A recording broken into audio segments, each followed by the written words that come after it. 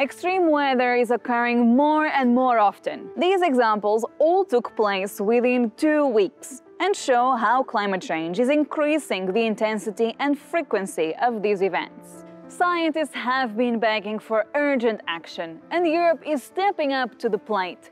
The European Commission put forward the world's first wide-ranging and concrete set of measures to reduce greenhouse gas emissions. So, what's the plan? The European Union has pledged to reduce net greenhouse gas emissions by at least 55% from 1990 levels within the next 10 years.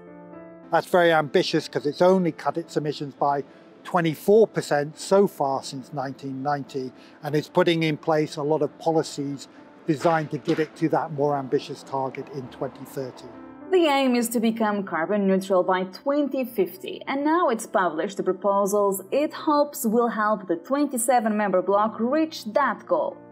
For example, the new measures would mandate a de facto ban on producing new diesel and gasoline-powered cars by 2035, producing at least 40% of energy from renewable sources, and planting 3 billion trees across Europe by 2030. The centerpiece of this package is a plan to make polluters pay for their emissions. So how would this work? Europe's emissions trading scheme, which has been in place since 2005, puts a limit on the total amount of greenhouse gases that businesses across the EU can emit. Under the scheme, a set number of emission allowances are issued every year. Companies must hold enough of these allowances to cover their emissions, or they will get a big fine.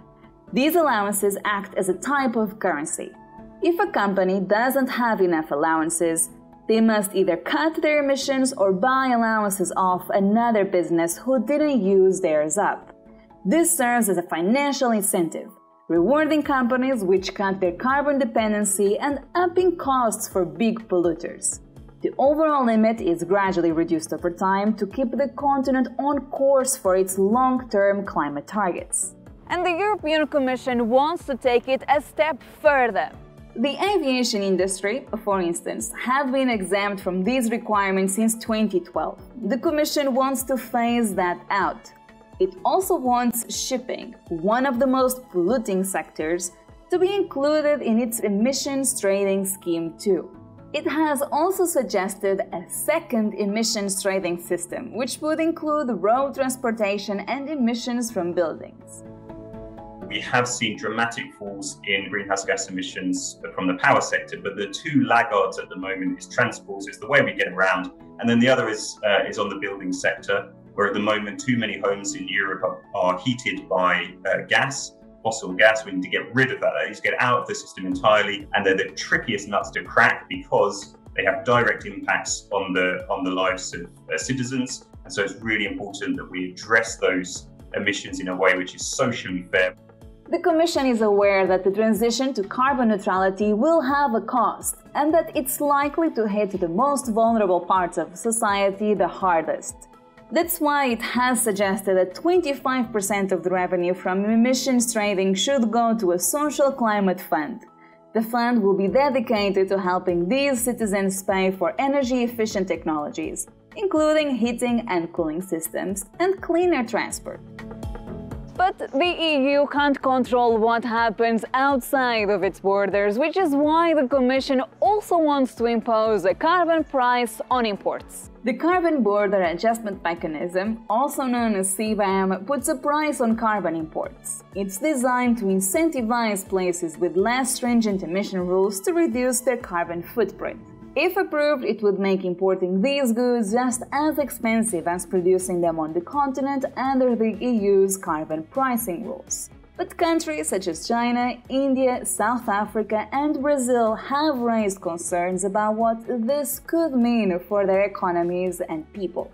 CBAM has very big implications for countries which are exporting into the EU market, and they're going to have to invest in serious dialogue with those countries to bring them on board. And one of the ways to do that is to make sure that the revenues that will be generated are returned to those countries to support their low-carbon transition. As you can see, this plan is quite detailed, and though it takes concrete steps towards a carbon-neutral continent, Some environmental groups say Europe should be even more ambitious.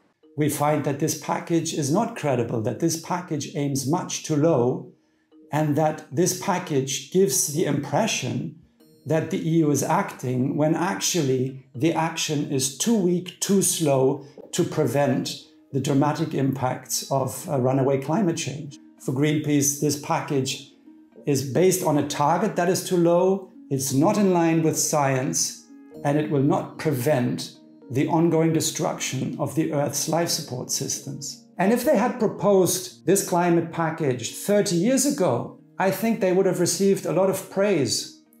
But now we no longer have the time for these small evolutionary steps. Others are concerned about implementation. It's fine to set the policy, but we've seen in many cases where policies haven't really been realized. We look, for instance, at what happened in France when it tried to increase carbon taxes on fuels. It led to a backlash. These proposals are now in the hands of European lawmakers, who will have to decide whether they go too far or lack the ambition needed to tackle climate change. Which leaves one more critical question: when will they come into force? It's not going to be an easy path. You can expect at least 2 years of legislative process, up to 12 pieces of legislation with really significant implications for the European economy, all moving together. So on the one hand, that means there's huge complexity, it's a huge workload, huge burden, but at the same time, there are advantages in trying to do everything together in a big package, because it means you can have trade-offs. One of the reasons that we can have some hope here is that we don't need to wait. Companies won't need to wait for all of this legislation to be made law before they start changing the way that they do business. The signal has now been sent. The winners in the new economy are going to be the ones that move fastest towards zero carbon business models. We're already too late in moving on climate change. We can see this summer extreme weather events all around the world, and it's going to continue to get worse for at least the next 3 decades until we get to net zero as a world. But we need to make this transition orderly, because if we kill lots of people and lose lots of jobs in the process of getting to net zero, then that will not be a successful route. We need an orderly but accelerating transition towards net zero emissions.